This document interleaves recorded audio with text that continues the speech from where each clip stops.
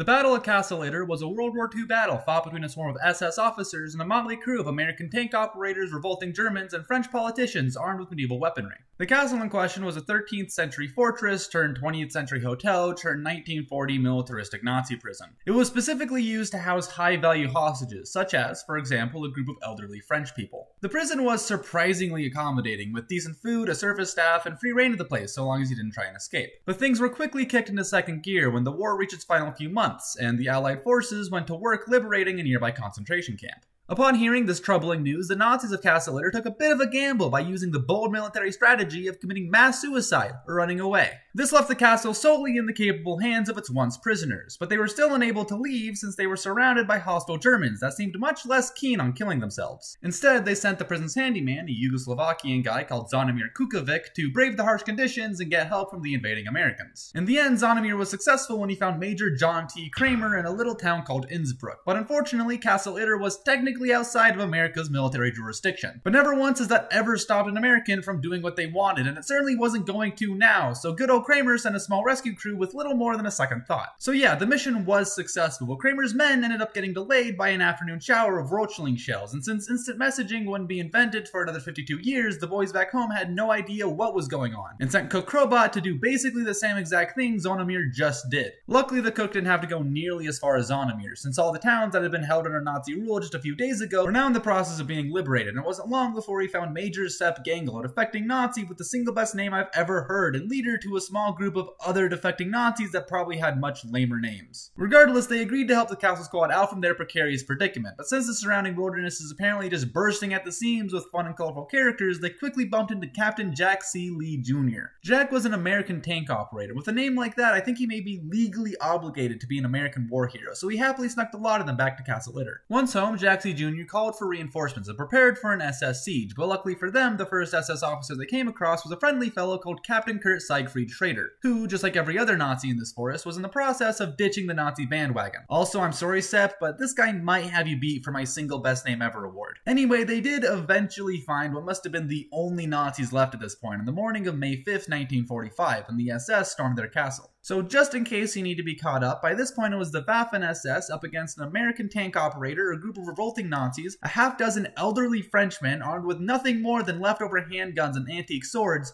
and an Austrian teenager that just pulled up in a pickup truck halfway through the battle. And not only did the SS lose, they lost like really bad. Every single one of them was either killed or taken prisoner, and the only casualties on the other side were Sepp Gangl and Jack Jr.'s tank.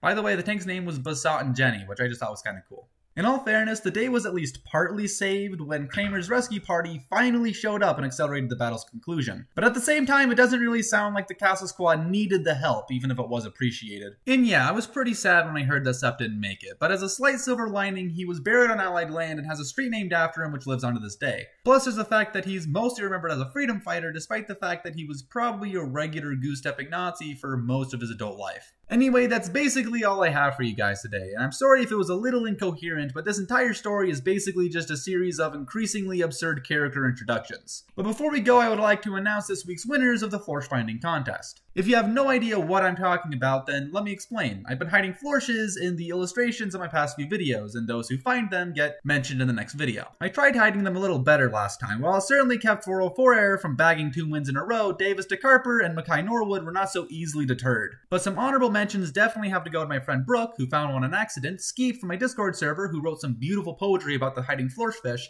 and Gemini S, who is now the legal guardian of all Florsches, praise be their name. Regardless, keep your eyes peeled, and if you see any in this video, then let me know in the comments down below or on my Discord server, link in the description. But until next time, don't die. See you later. Go hard, go hard. Good.